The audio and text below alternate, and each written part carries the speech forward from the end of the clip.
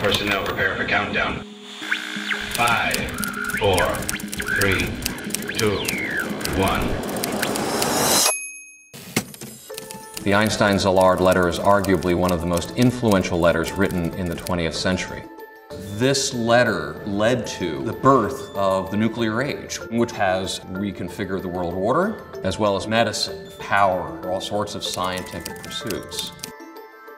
This letter is signed by Albert Einstein and addressed to Franklin Delano Roosevelt, warning him of the German efforts to develop an atomic bomb. The writing of this letter resulted in the Manhattan Project, a $2 billion secret program under the direction of Dr. Robert Oppenheimer.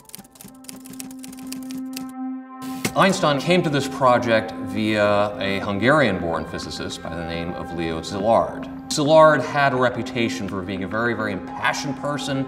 He was absolutely brilliant.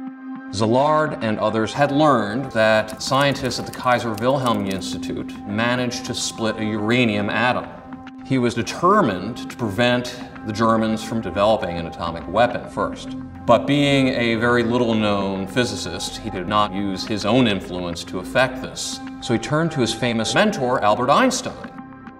Einstein quickly understood what the German nuclear research could unleash. Einstein, of course, was very famously a vocal pacifist, an anti-militarist. So this was a departure for him.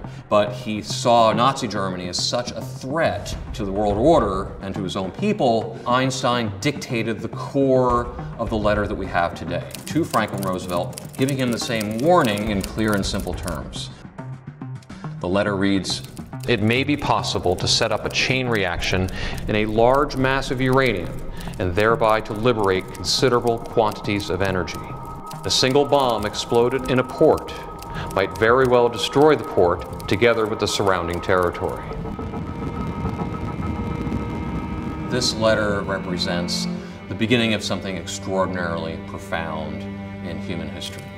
It did so fundamentally change science. It changed how the government funds science. It unleashed so much technology that indirectly helped influence what Paul Allen was doing 30 years later. The idea of nuclear fission encompasses all of the possibilities of what science can bring.